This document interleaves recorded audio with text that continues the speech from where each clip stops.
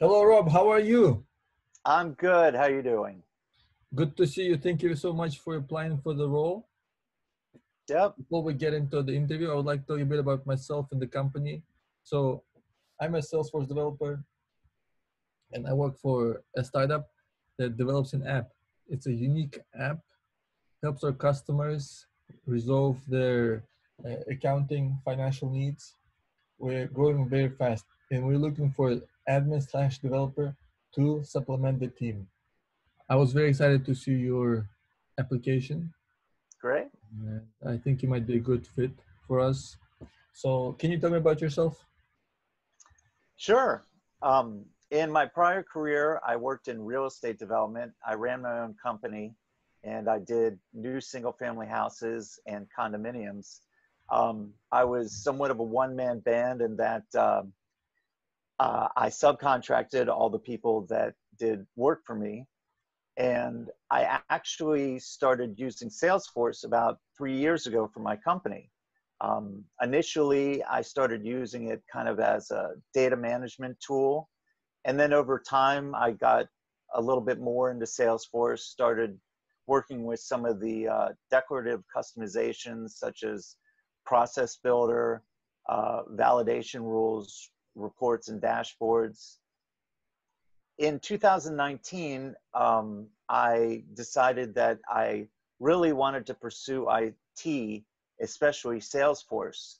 So I began self-studying and working on my certifications. And to date, I've gotten 5 Salesforce certifications, the highest level being Platform Developer 1. Great. Can you tell me about your most recent Salesforce experience? Where do you work Sure. right now? Sure. So right now I'm at GetForce, and I've been there since the fall of 2019. I do contract work, and that amounts to about an average of 60 hours a month, and that's why I'm pursuing job opportunities, because I'm looking for full-time work. So one of the things I'm currently working on is building an app for a company in Southern California that does cleaning of commercial buildings. And what's your And role on that project? doing Salesforce admin work with a team of other people. Some of the tasks I've been involved in, for one, on the opportunity object for the app, there are 5 stages, the earliest being prospecting, the final stage being closed won. So depending on what stage the opportunity is in, I wrote formulas for validation rules so that depending on the stage, certain fields are going to be required. And then also, I've done a little bit of coding on that app. I wrote, for example, an Apex trigger in order to populate fields on a custom object, carrying them over from the opportunity object. Can you tell me about the trigger? Specifically how it worked? Yes. Yeah.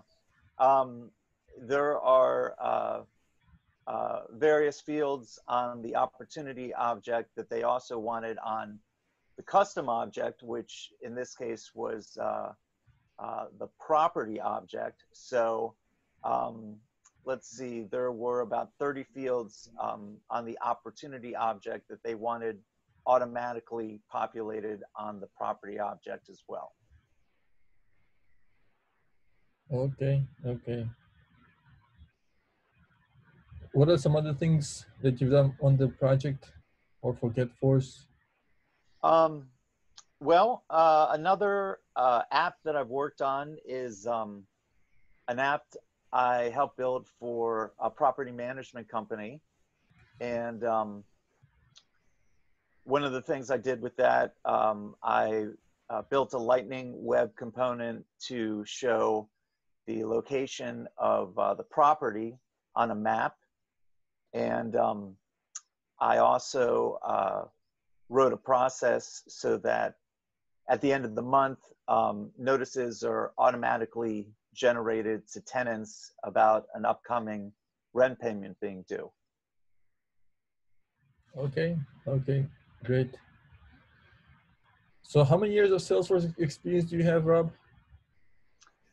Well, kind of 1+. You know, I have been contracting for GetForce and doing all Salesforce work since the fall of last year. And as I said, 3 years ago, I started using Salesforce for my real estate development company. I would like to ask you a couple of Salesforce admin questions. Mm-hmm. What's the difference between a lookup relationship and a master detail relationship field? Okay. Well, one would use a master detail relationship in the case where you wanted a summary field on the parent object from the child object. With a master detail relationship, if the parent object is deleted, that's going to delete the child object. That's what comes like to mind quickly. Yeah.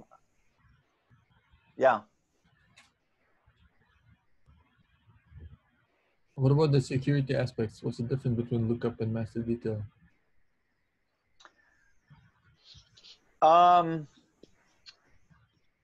It sounds like what you're getting at, is that related to such as the way you have profiles set up for particular users? Is that what you're getting at? No, no. Not, okay. If it's a master detail relationship, the child record inherits the security of the parent. So Right. that's what I thought you would talk Gotcha. about. Gotcha. All right. Next question. What's the difference between a profile and permission set?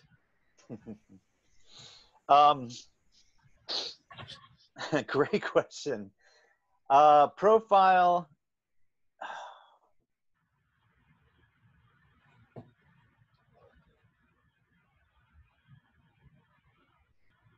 I don't think I'm going to be able to answer this well. I should know the answer to that. Okay. What do you do when you don't know, or when you're stuck in Salesforce? Well, when I'm working on my own, you mean in terms of when I Google things that I need as a reference, a resource? If you're doing something and you're stuck, you don't know what to do. What do you do? Right. Normally, the first thing I do is I search on the internet through Google. And what are the common websites where you find answers? Quite often I find answers through Salesforce, either their help pages or there's a developer forum on Salesforce that has a lot of discussion about all sorts of different problems. And that's another resource where if I research on the internet and I'm still stuck on something, I will often post a question to the developer forum or on Stack Exchange. And, you know, fortunately, there are a lot of people on those forums who are very generous with their time, and I often get a response to my question the same day. Okay. What's the difference between record type and page layout? Okay.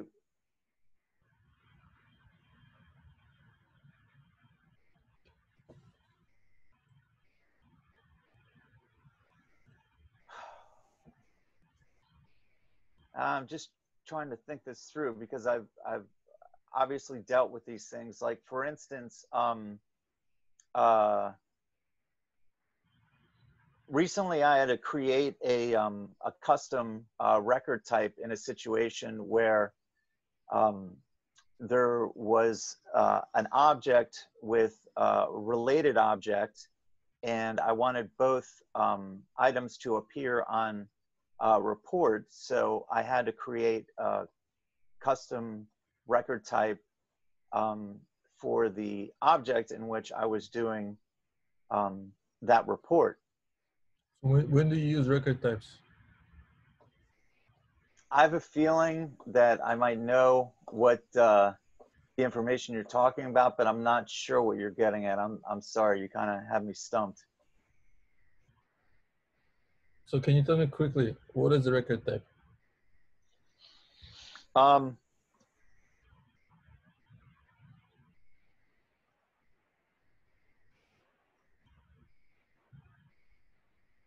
It's okay, we can go to the next question. okay. Can you delete the user? No, you can only deactivate a user. Why can't you delete the user? I'm not exactly sure. Maybe it's as a way of, if there's something one needs to look up down the road in relation to that user, that way Exactly. the information isn't eliminated. Exactly. Similar question. Can you delete a field? Not a standard field. Okay. So can you delete the field? You can obviously delete a custom field that you've created, and you can make a field, if you want, not visible to certain profiles, as an example. What happens if you delete a field? Say custom field. If you delete a custom field, in terms of, is that information permanently erased? Oh, I believe that it's available for 30 days, if I remember correctly. Is that right? I think 15 days. 15 days. 15 days, yeah. What is a validation rule? A validation rule is a requirement you set up for a particular field. You might set up a validation rule that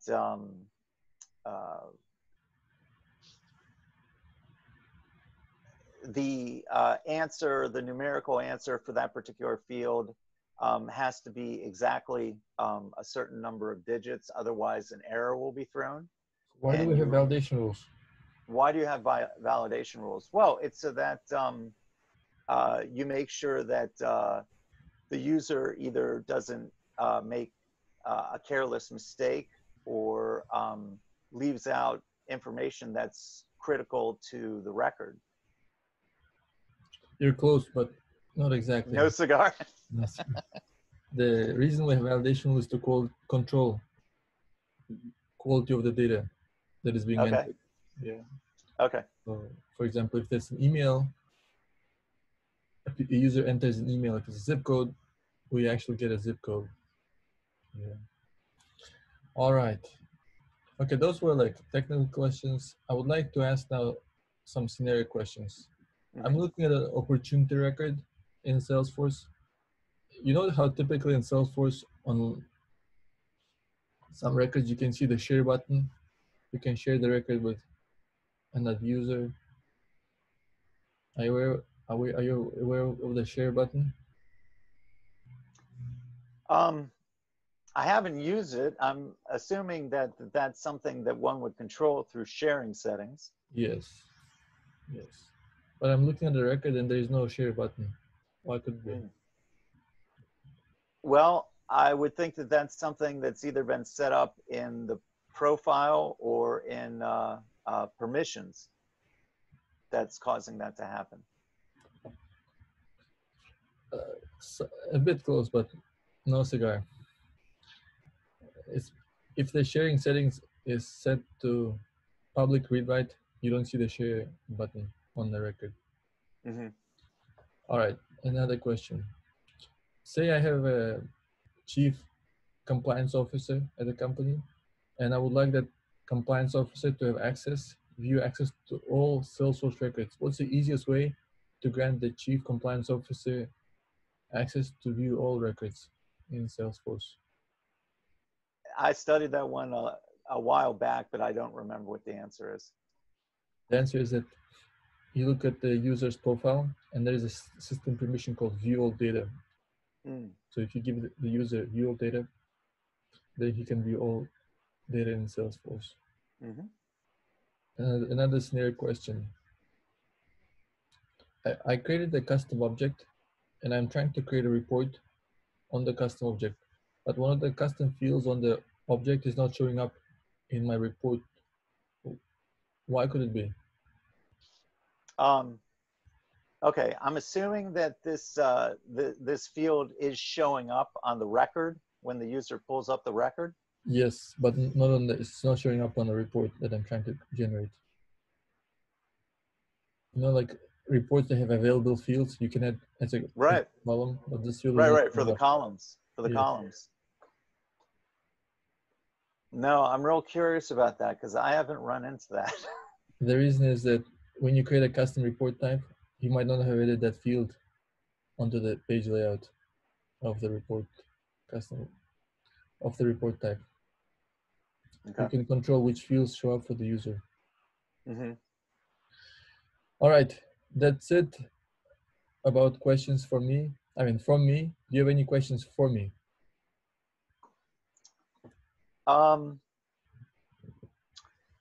Yes, one thing I'd like to know is as far as how the work is set up and the role that you're interviewing for.